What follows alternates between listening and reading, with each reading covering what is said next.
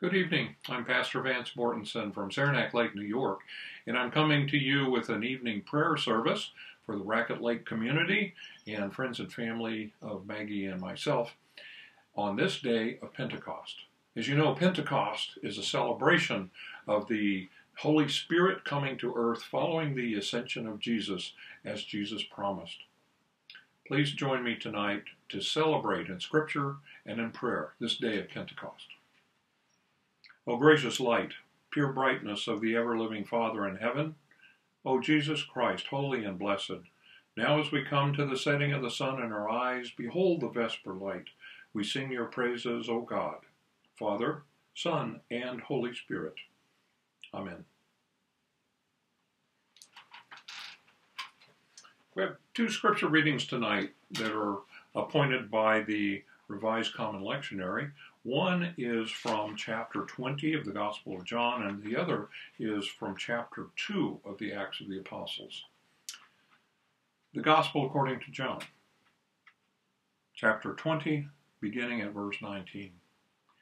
When it was evening on that day, the first day of the week, and the doors of the house where the disciples had met were locked for fear of the Jews, Jesus came and stood among them and said, "Peace be with you." And after he said this, he showed them his hands and his side. And then the disciples rejoiced when they saw the Lord. Jesus said to them again, "Peace be with you. As the Father has sent me, so I send you." When he had said this, he breathed on them and said to them, "Receive the Holy Spirit. If you forgive the sins of any, they are forgiven them, and if you retain the sins of any, they are retained." From chapter 2, beginning at verse 1, from the Acts of the Apostles. When the day of Pentecost had come, they, the disciples, were all together in one place, and suddenly from heaven there came a sound like the rush of a violent wind, and it filled the entire house where they were sitting. Divided tongues as of fire appeared among them, and a tongue rested on each. All of them were filled with the Holy Spirit and began to speak in other languages as the Spirit had given them ability. And now there were devout Jews from every nation under heaven living in Jerusalem, and at this sound the crowd gathered and was bewildered because each one heard them speaking in the native language of each. Amazed and astonished, they asked, "Are not all these who are speaking Galileans? And how is it that we hear each of us in our own native language?" Both of the scriptural accounts that we have just heard introduce the arrival of the Holy Spirit to the disciples in the locked room. The door was locked, for the disciples feared further retribution following the crucifixion of Jesus.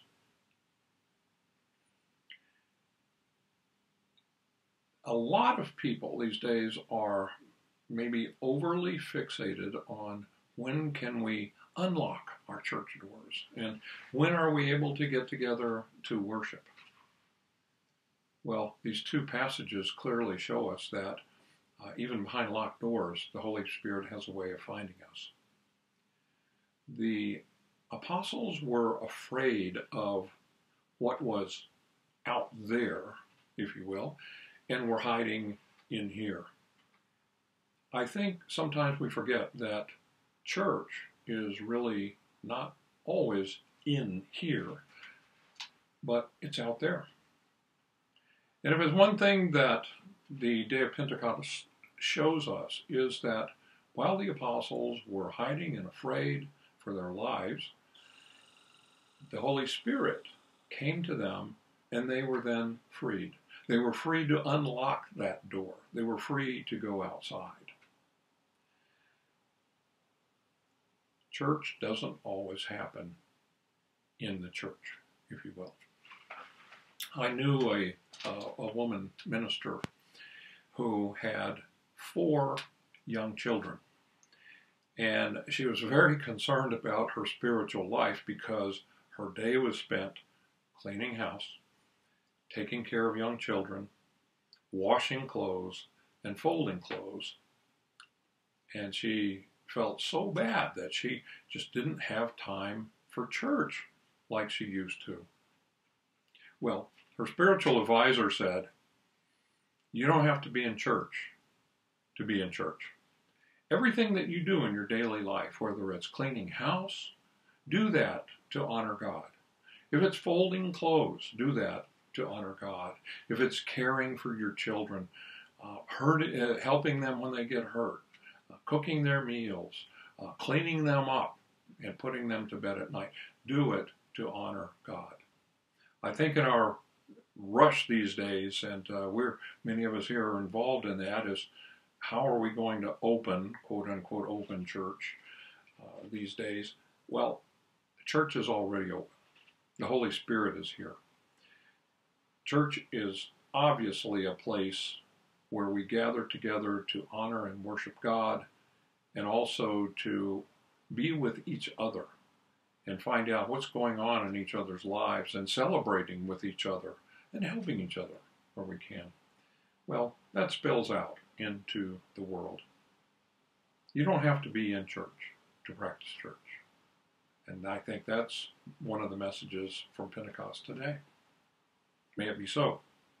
Amen.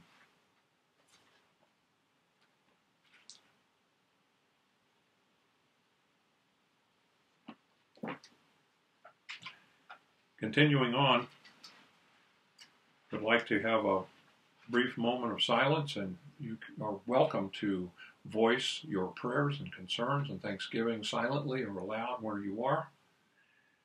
Let us pray together.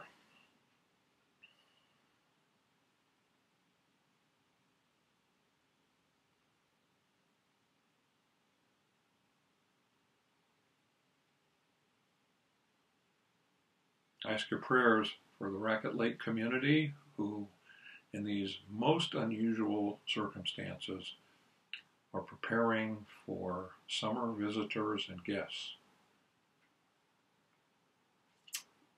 Especially prayers for Ken.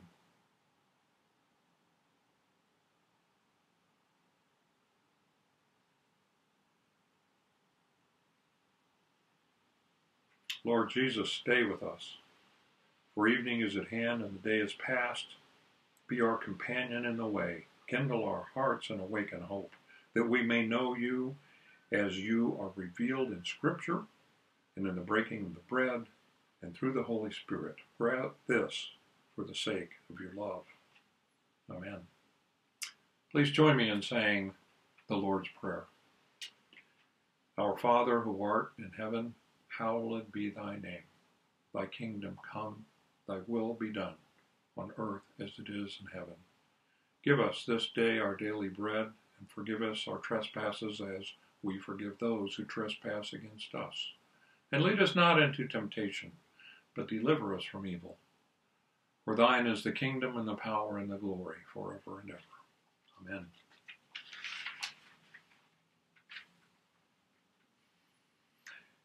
Behold now, bless the Lord, all you servants of the Lord, you that stand by night in the house of the Lord. Lift up your hands in the holy place and bless the Lord. The Lord who made heaven and earth, bless you. Amen. And now in closing, visit this place, O Lord, and drive far from it all the snares of the enemy, wherever we may be. Let your holy angels dwell with us to preserve us in peace, and let your blessing be upon us always, through Jesus Christ our Lord. Amen. May the Almighty, merciful Lord, Father, Son, and Holy Spirit bless us and keep us both this night and forever. Amen. Have a blessed evening.